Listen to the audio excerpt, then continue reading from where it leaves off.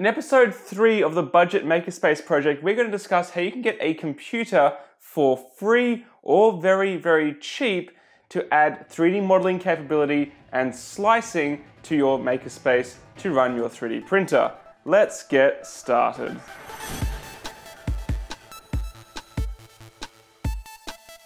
How's it going, guys? Angus here from Makers Muse, and firstly I do apologize for taking a little bit longer to get this episode out in our under $500 Makerspace project, where the idea is to create a Makerspace for the same price or cheaper than an Xbox One X gaming console. That is $500 to buy basically everything you need, and I've included a computer in that budget. Now you might be thinking, how can you get a computer for even like on its own for under $500? And yes, if you're expecting a PC to run the latest gaming titles, then stop watching here because you're not going to get that. But I'm going to show you my techniques for getting cheap or free computer hardware that's perfectly capable of running slicers for your 3D printers and software like cloud-based 3D modeling software or even local software for editing STL files and 3D modeling.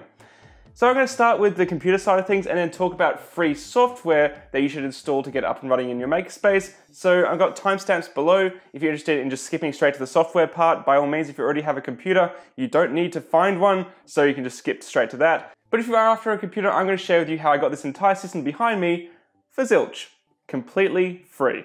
So let me share with you my philosophy for getting cheap or free computer hardware. You see, you need to find someone who didn't pay for it. Now, I'm not saying go buy stolen goods. No, stop. That's not what I'm saying at all. What I'm saying is you want to target companies who have hardware that is now obsolete and they're trying to get rid of. Now, in Australia, we have the end of financial year, which is the end of June, start of July of the year.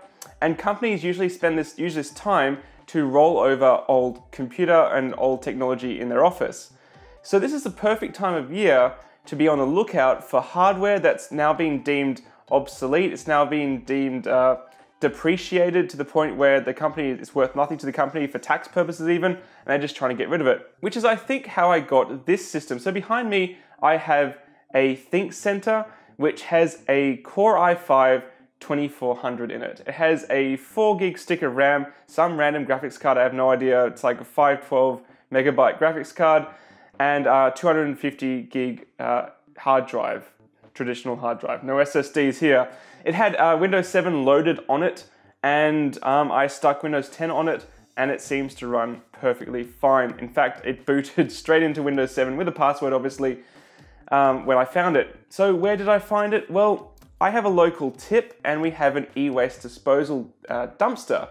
So I was chucking away old e-waste and someone had just thrown all these PCs in. Yes, there was multiple PCs in the e-waste dumpster. I just picked it out. Now, whether or not that's okay with the tip in question, I'm not sure, but that's how I got this computer and I was able to put Windows 10 on it with no problems. So that's the first tip. Look at your local e-waste disposals and see if they have computers that they've either salvaged and they're selling for really, really cheap, or someone's just chucked in and you might be able to pull out, and if you can't pull out a working system, you might be able to pull out some RAM, working motherboard, maybe a good processor, and slowly build up something like that. Actually, a few years ago, I did something similar with my dumpster PC build, and I found the parts for that through council throwouts. Now, council throwouts, at least in Australia, are a timed event where the council will say, look, if you have rubbish, put it out in the curb and we'll come collect it and take it to resource processing or the tip, depending on how valuable it is.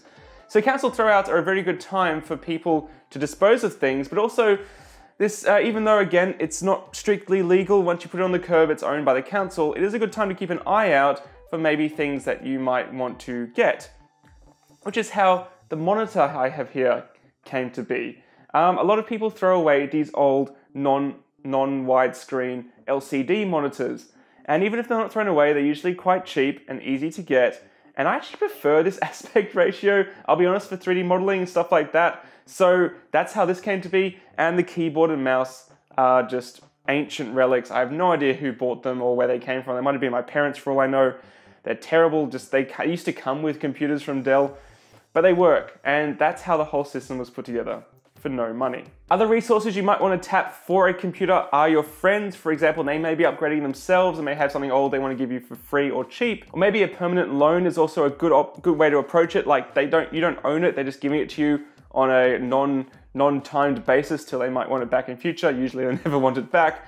Or even a business or family friend who, again, may be upgrading the systems in their office. And they need to get rid of old hardware. You don't need to go as far back as a CRT monitor or anything like that. By all means, you can get these LCDs very, very easily, even if you have to pay maybe $10 for them. Websites I look at for used hardware in Australia are Gumtree. Gumtree is massive here, and now I think it's expanded to other countries. Or if you're in America, obviously Craigslist would be where you'd go for cheap hardware. But I do believe if you look hard enough and take your time and bide your time, you can get free hardware.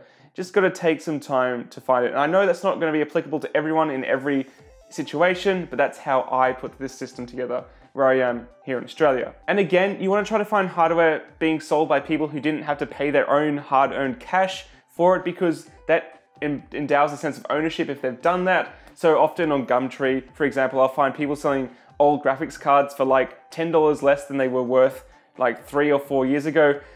Moore's Law is very, very real and does affect the price of computer hardware very quickly. So I looked on eBay, for example, for this exact system, this ThinkCentre with the i5 2400, and you can get them for $130 Australian, or even as low as $100 Australian, with the hard drive and Windows 7 ready to go. And you can currently upgrade Windows 7 to Windows 10 for free if you follow the link in the description. I'm not sure how long it's going to last, but it did work perfectly fine for this system. So it even had the code on the side for Windows 7. It's running Windows 10, no problem. But what if you want to run a different OS? Well, I have played around a little bit with Ubuntu, specifically Budgie. I quite like that distro. It looks nice, and I've installed that on a laptop. Now let me talk a little bit about laptops. Moore's Law has not been kind to laptops. If you're looking for secondhand hardware or free hardware, go for a desktop. An old Core 2 Duo will probably be better than an old laptop. For example, what I have here is an Asus EPC, and it's not even that old. I believe it was purchased in 2012. This is completely and utterly worthless. It was gutless when it came out, and now it's just absolute junk, sadly. So this doesn't even run Windows 10 properly. I can't get any of the apps to load properly. It's slow as hell. Yeah, don't go for a laptop. If you're gonna buy secondhand hardware, go for a desktop, because you can always upgrade the components inside. And often in iterations and improvements over the years have been focused on power and efficiency rather than, just dumbing down and making things gutless for the sheer practicality of making them run a few hours on a battery. So that's where I'm going to leave the PC discussion. My main point is a lot of the apps I'm going to talk about next will run fine on a Core Duo system. No problems. 4 gigs of RAM is perfectly fine. Basically get what you can get and you'll probably be fine using it for your Makerspace. Upgrade it as you can, but I'm not going to get into a PC master race debate about the best PC combination or even like AMD versus Nvidia. That's not what this is about. This is about getting a cheap PC for your budget Makerspace. We only have $500 total, remember? So this is what I've got. I got it for free, but I'm going to put it into the budget as $130 Australian, which is about $100 US. So let's move on to software. Okay, software for our budget Makerspace. Well, long are the days of having to pay pretty much any money for powerful software for your 3D printing experience. Like literally in the last 4 or 5 years, the whole playing field has changed. Previously, you'd have to spend thousands of dollars on CAD software. Now you can spend zilch. So for my 3D modeling suite, I've gone with, as if you follow this channel you'd expect, Fusion 360. I'm very happy with Fusion 360. It's extremely powerful, and you can actually run their cloud-based Fusion 360 version now if you do get a very gutless PC, but this thing runs it fine, and you can do all sorts of parametric modeling, push-pull modeling. You can import meshes. It's extremely, extremely powerful, and it's free for students, educators, hobbyists, and startups like myself. So you can get that completely for free. If it's a bit too advanced for you, check out Tinkercad. That runs through the WebGL interface in any browser. It'll run on any operating system, works fantastic. And also check out Vectory if you haven't already seen that. Haven't gone into it too much, but it's very powerful for very complicated modeling. And again, free on the cloud and will run on pretty much any system. And of course, the big daddy of all free open source 3D modeling software is Blender. Now, personally, I can't use Blender. It's a bit too foreign to me, but I am trying out a bit of software called B for Artist, which is like supposedly Blender with an easier to use or learn user interface. I'll get back to you on how well that works. So a lot of these programs will work in Windows, in Linux, Ubuntu, or Mac. Not all of them will. I mean, Fusion 360 is unfortunately, I think, Windows and Mac only. Definitely doesn't work on Linux. Now, slicers. You have your pick of slicers for free these days. You don't have to spend any money for a powerful slicer. I personally like Idea Maker, for example. It's produced by the same team that makes the Raise 3D printers, and it has customizable manual supports. You can put any printer parameters into it you like. You can't do deltas, unfortunately. No round circular print volumes, only Cartesian style, but it's very powerful. Prusa control is great. It works very well for the Prusa 3D printers. And then there's the Slicer Prusa Slicer Edition, Slicer Prusa Edition, which again is very powerful. Cura, again, massive fan base around Cura, huge amount of features in the latest version. And one worth mentioning as well is Ice SL. It's a very unknown slicer I've been playing around with lately, and it is actually adaptive. You can do adaptive layer heights and adaptive infill. Look out for more of that on this channel. I'm playing around with it and I'm amazed with the power that it actually has for a free bit of software. And also there's like the Ice SL Forge or whatever it's called, where it's like a modeling environment as well. Speaking of that, it's like a code-based environment. If you like to model, the idea of modeling with code interests you, check out OpenSCAD, free. And one bit of software that I highly recommend you check out is Meshmixer. Meshmixer is very powerful for editing your STL files for 3D printing. I've talked about it so many times on the channel before. I have a whole playlist on Meshmixer tutorials. I love Meshmixer. It runs perfectly fine on Windows, and I think there's a Mac version as well.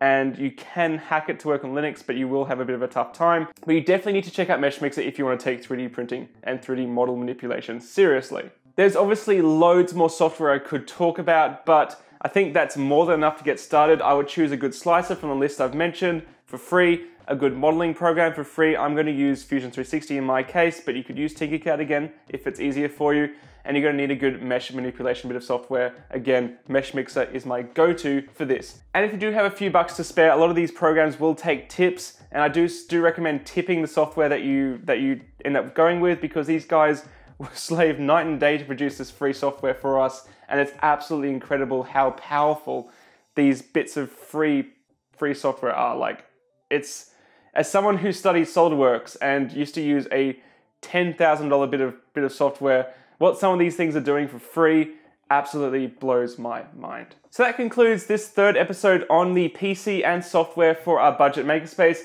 I'm going to stick a link in the description for the page on the Makers Muse website. It's going to go through all the software I've mentioned in detail with links and how you can learn more about it, because it's definitely worth checking out some of those bits of programs. Even if you're not building a makerspace, you will find that list useful. And as many of you know, or you might have noticed in the background, I'm moving, and a lot of this stuff is getting rearranged as in boxes, moving very, very shortly. So the next episode in the Budget Makerspace project will be setting up your Budget Makerspace, which is coming at a good time because this is all being packed up and moved elsewhere. So I will be actually setting up a new Budget Makerspace for that episode, and you can look for it next weekend. And if this is your first time on Makers Muse, I would love to have you subscribe. This channel is all about empowering your creativity with 3D printing. So with that, guys, I look forward to seeing you again very shortly here on Makers Muse. Catch you later, guys.